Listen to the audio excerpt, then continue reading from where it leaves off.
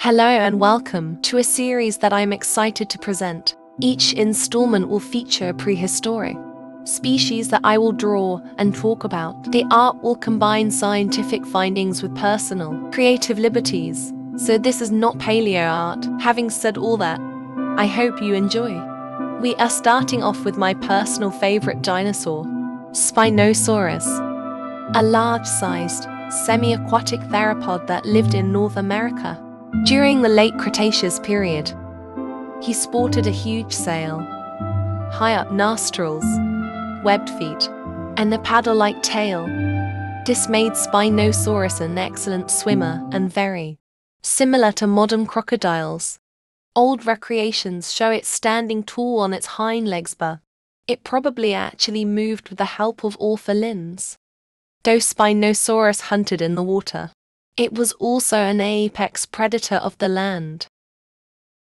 This will be a mama Spino carrying her babies through the water in a fashion that is similar to the method used by crocodiles today. How cute! I also drew 2 Spinosaurs. In love because why not? I drew this on Valentine's Day.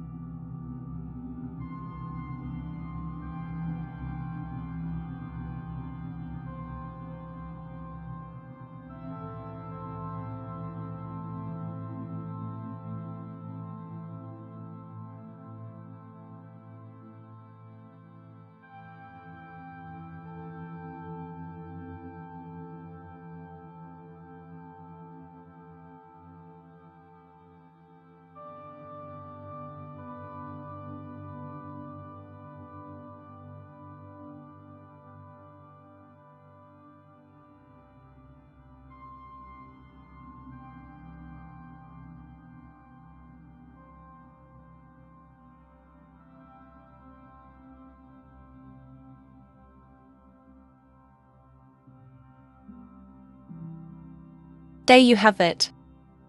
Let me know if you want more of these. And if so, feel free to suggest the next featured animal. That's all for now.